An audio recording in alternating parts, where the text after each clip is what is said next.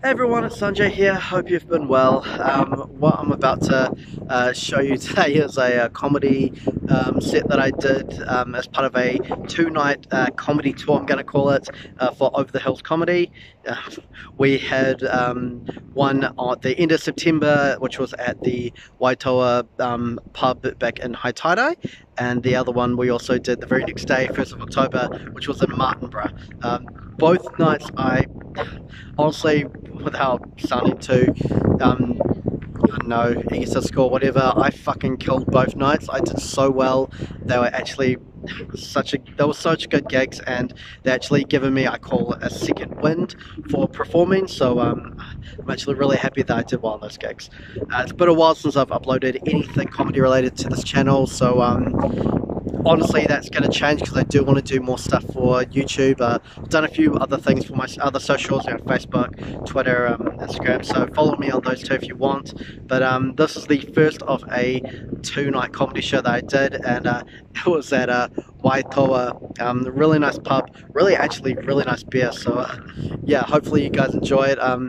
Usually I come up with little funny intros, but today I kind of thought, fuck it, let's just do natural, and maybe the Martinborough gig I'll do like a little crazy intro one, who knows.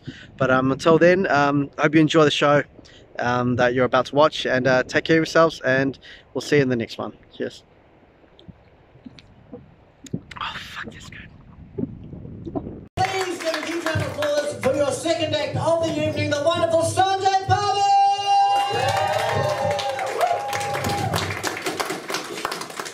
How's it going, Waitoa? Make some noise! Yes, my name is Sanjay Parbhu. If you want to pronounce it correctly, it's Sanjay, or you could call me Sandra if you just don't give a fuck. Seriously, how difficult is that? I've been called Bruce before. How the fuck does that make sense? So I'd like to introduce a few things. So I am like most of you guys. I'm at that stage in my life where I kind of feel like I'm not really Indian enough. This guy gets up and I'm actually a second generation Kiwi. So like I know that it kind of looks like New Delhi, but I'm really from Newtown. Yeah, I mean I can smile. I can do like the classic Kiwi smile, just like when you walk to someone, you go. I can also smile like an Indian as well.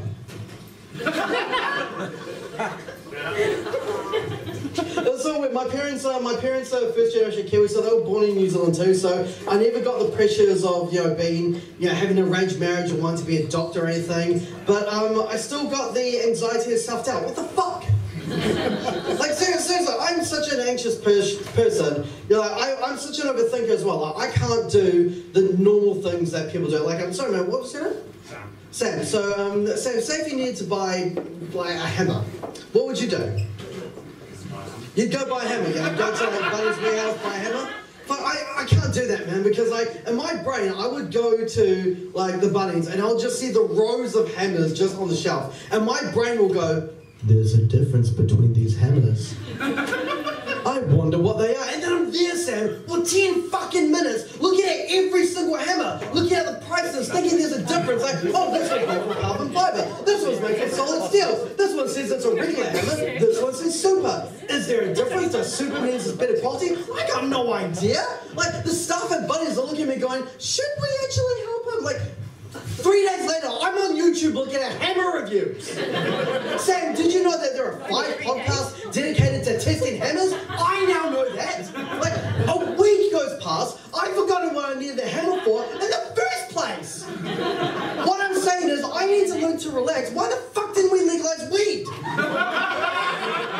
Just would have made things so much better.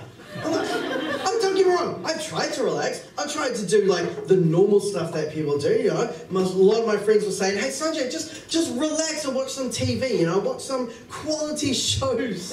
You know the shit that's on it? Is there a reality TV show for anything nowadays? Like we've got a few people, let's strand them on an island. We've got another few people, let's strand them on an island. Let's get some people doing cooking, and we'll strand them on a fucking island. Like, there's a show about gold mining. Yay! You know there's a show called Finding Bigfoot? It is 9 seasons long. They haven't found him yet. I watched that shit for 9 seasons, and they didn't find him. The closest thing they had was a fucking blurry photograph that some toothless hick found on like a camera that he squashed in his backpack. They're filming the show on $55,000 cameras. Point them at the bushes. Again, why didn't we legalize weed? It just kind of boggles my mind that there's only one group that don't have their own reality TV shows, just TV shows in general, and I think they personally should. Like, Sam, can you guess what that group is, mate? No, it's cannibals. I'd watch a cannibal reality TV show. Seriously, you're just sitting at home, you're like, oh, we've watched everything on Netflix, let's just see what's on the TV. Who wants to eat a millionaire? Survivor, the real game. MasterChef New Zealand.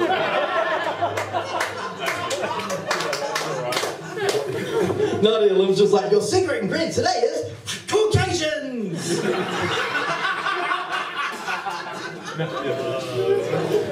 Like, what am I supposed to do? It's so fucking bland.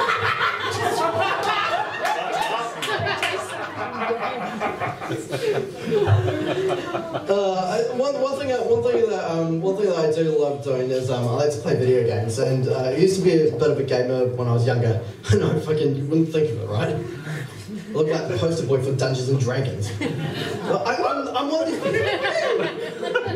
Dude, truth be told, I haven't actually played Dungeons and Dragons. I'm one of these people that if I'm into a game, I'll be the fucker in the costume. The wizard costume with the beard going, I am Lord Phineas, and I am the evil wizard going to attack.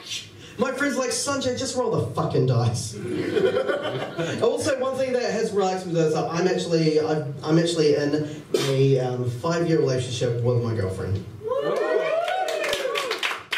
Sam's just surprised. Fuck, he's got a girlfriend. So am I, man. I'm surprised too. Like, we're at the point now where like I'm very comfortable with my girlfriend, and like just a few weeks ago, I was at the supermarket. I go, hun, do you need me to get you anything? And she just sends one message: on period, need pads. Now, if I was a year into my relationship, I felt nervous. 5 years, I feel like I'm a decent boyfriend. I can get her some pads. Until I see the row of pads on the New World shelf. And my brain goes, there's a difference between these pads. I wonder what they are. And then I'm there for 10 minutes, looking at every pad, looking at the colours, thinking there's a difference. Like, this one's pink, this one's green. Oh, this one says regular pads, this one says super. Does super means better quality? That's not what it fucking means at all, is it? 5 days later, I'm on YouTube looking at pad reviews. Did you know that there are 9 podcasts dedicated to pads? I now know that. A week goes past, my girlfriend's package is like, where the fuck are the pads? And in the end, I just got her a hammer.